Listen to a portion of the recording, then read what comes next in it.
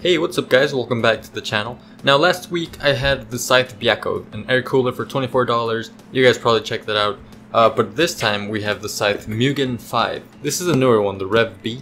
The original one got discontinued. Anyway, this one sells for about $48 and yes, it's bigger than the Mugen. I don't know if it's twice the size or if you'll get twice the performance, but if you guys didn't know, it's already installed. That's because I'm recording this part after, the whole video. But in this video, I'm going to be unboxing it, installing it, and giving you guys my initial impressions of the cooler. And to go with it, I also have another fan, which again, it's already installed. But I have two 120mm fans, one that comes with the actual cooler and another one that's separate. Anyway, let's get to the unboxing. So inside of the box, you get a couple things. When you open it, there's a box. Under the box, there's a 120mm fan, which looks very nice. I'll take a look at that in a moment. Under the fan and the protective film, we find the cooler, which is more massive in person than in the pictures. This is a beast. Anyway, inside of the little box you get 4 fan clips to attach your fans to the cooler. You only need 2 per fan, so the Scythe gives you an extra 2, which is nice of them. Another thing that's nice of them is the screwdriver you get. The screwdriver is actually pretty sweet. It has a magnetic tip and it feels high quality.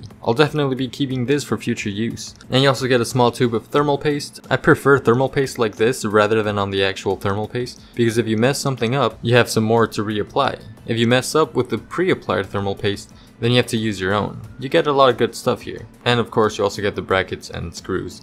The Mugen is compatible with a load of socket types, but I'll be installing it on the 1151 platform with my Core i7-7700K. Oh, and like I said, we got another fan, so we're gonna unbox that very quickly. It's the same one that comes with the cooler. It's called Case Flex by Scythe. And what's cool about this fan is, well, besides its gray and black aesthetics, it looks really good by the way. In the corners you have some rubber to avoid vibrations, so that's very good. It is a 120mm fan that goes up to 1200 revolutions per minute. And I could install both of them because again, there are 4 clips that come with the cooler total. So let's get to the installation. Unlike the simple installation of the Mugen, this one was a lot trickier. Okay, not too bad when I think of it, but I did make a lot of mistakes and I had to do some things more than once. To install it, once again on the 1151 platform, you place a back plate and align it with the 4 holes on the back of the motherboard.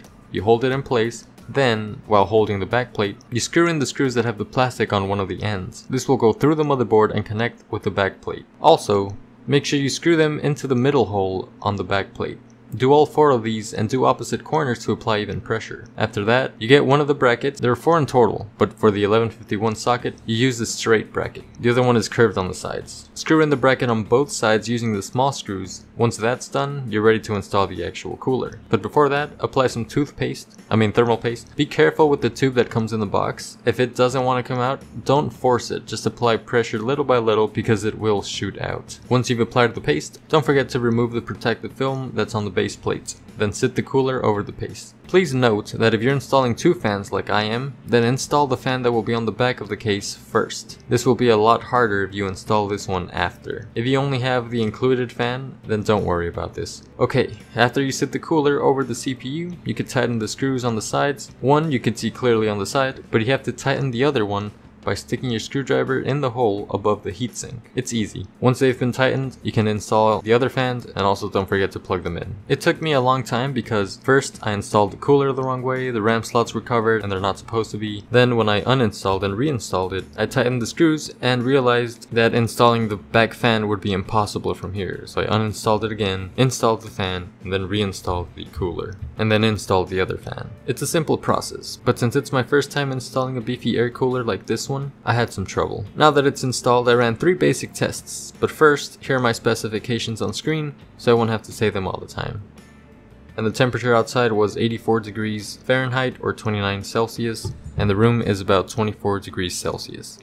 On idle with nothing running in the background besides NVIDIA Shadow Play to record the screen, the temperatures were about 38 degrees Celsius, which is good, but nothing impressive. However, when I ran Cinebench to stress out the CPU, the highest temperature it reached was 74 degrees Celsius. That's impressive, especially when considering that my previous $80 liquid cooler came up to 81 degrees Celsius in the same test. Anyway, the big one, when rendering a 4K video on Adobe Premiere Elements 15, which only uses the CPU, the highest temperature was 81 degrees Celsius and the average was 79.